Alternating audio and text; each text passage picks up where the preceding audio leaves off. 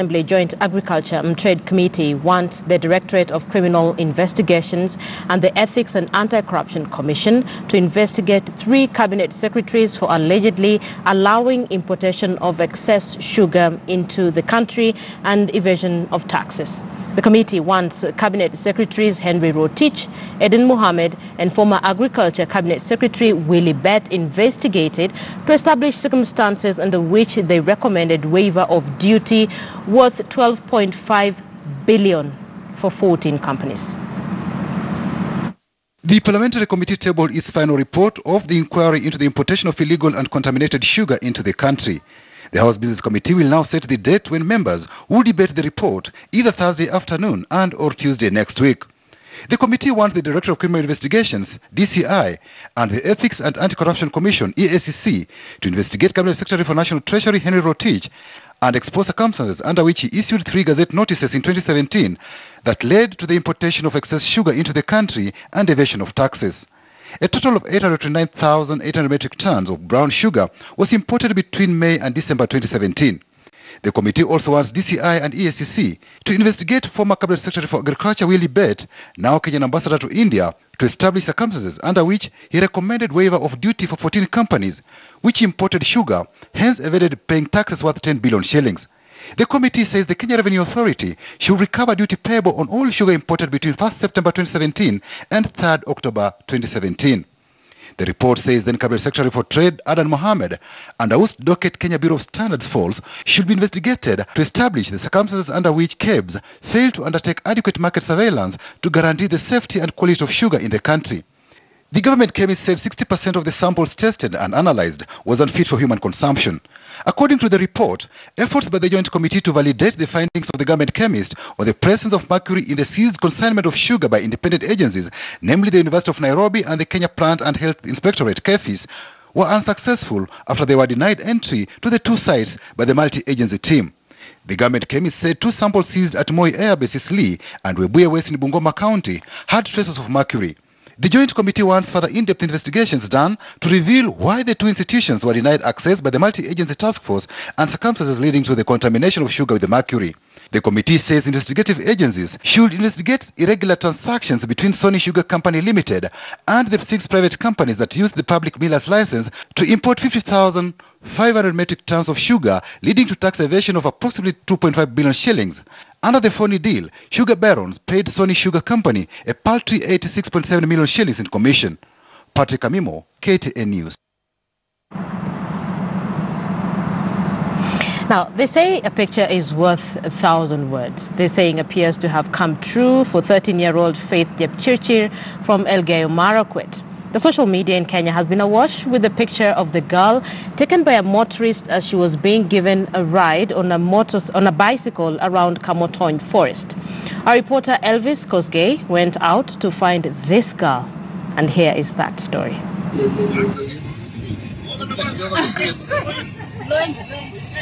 You may have seen a video trending in the social media.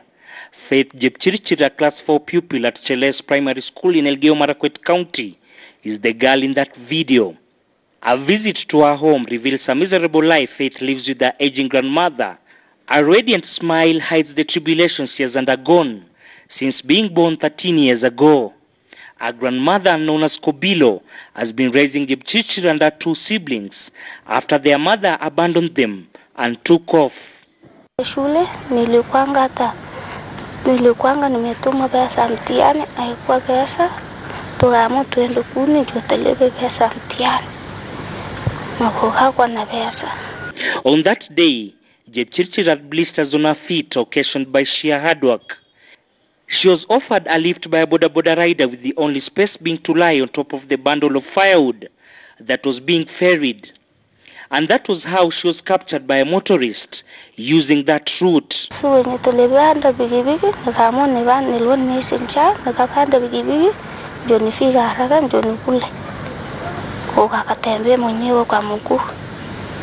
Kufika Taraj, watu wakatupiga picha ya gari kubwa. Wakatufuata mpaka signpost. Na hiyo gari sasa ikakuja. Baadaye ndio nikachiona kwa Facebook. Wakaniambia uko kwa Facebook. On a good day, the girl and her grandmother get about 100 shillings from the sale of firewood. Ningependa kuwa daktari, nitanitibu watu wagonjwa. Hata nienda hata kama engineer, nitafutie watu viatu, nipe watu masikini, niana viatu kama watoto.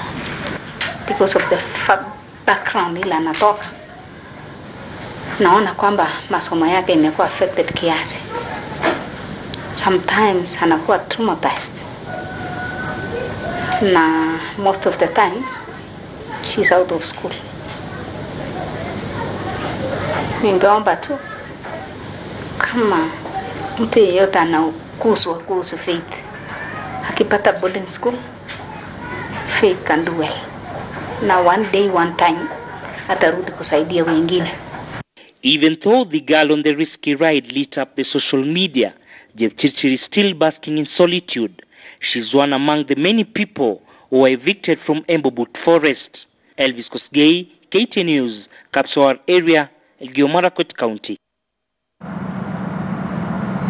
She's just 13 years old with her entire life ahead of her, full of dreams. And when you just listen to her, your heart breaks. If there's someone out there, honestly, this girl deserves to get some help. If there's someone out there who can help, if you can have something little to spare to see her through school, that would be amazing. And I'm hoping that in the next couple of days, maybe we can do a story of help going her way. That would make a whole lot of difference, not just in her life, but the life of her grandmother. All right, so let's bring you back to Nairobi now. And Nairobi County Health CC and the County Health Director have been suspended, not fired, over the lack of medicine in public hospitals. Nairobi County Governor Mike Mbuvi Sonko says County Health Director Thomas Ogaro and Health Executive Member Majevdian Hitan will also be held responsible for the lack of medicine in public health facilities in the city. Nairobi Governor Mike Mbuvi Sonko suspended his Chief of Staff Brian Mugo, Acting Finance Chief Officer Ekhaya Alumasi, and Acting Head of Treasury Stephen Mutuo over misuse of public funds. Why patients are buying jik? Why? The Nairobi County boss has once again cracked the whip on two county health officials. Governor Sonko has suspended County Health Director Thomas Ogaro and Health Executive Member Majevdian Hitan for poor state of health facilities across the county. The governor says the two will also be held responsible for the lack of medicine in public health facilities and for failing to conduct inspection of health facilities. Na nawapatia siku 14 mu explain kwa nini hakuna dawa kama hospitali za Nairobi. Tumeelewana? Na hizi siku 14 zikiisha, mmoja leta proper explanation, mtaenda nyumbani. Wewe waziri na wewe director, kuanzia leo kwa hizi siku 14 nimewasuspend, amuko kazini. An angry Sonko said he will not be taking the flak from Nairobi residents anymore due to other people's weaknesses. He was speaking after visiting a health facility in Kangemi. Lakini kwa sababu mimi nataka madawa ikuwe kwa hospitali zetu za county. Last week nilifunga macho licha ya pending bills committee kukaa kuchunguza hii madai. KEMSA wakatuletea blackmail, wakakataa kupeana madawa. Niliwapea 52 million. Na mimi nakumbuka kabla kuwapatia KEMSA 52 million, niliita chairman wao kwa ofisi.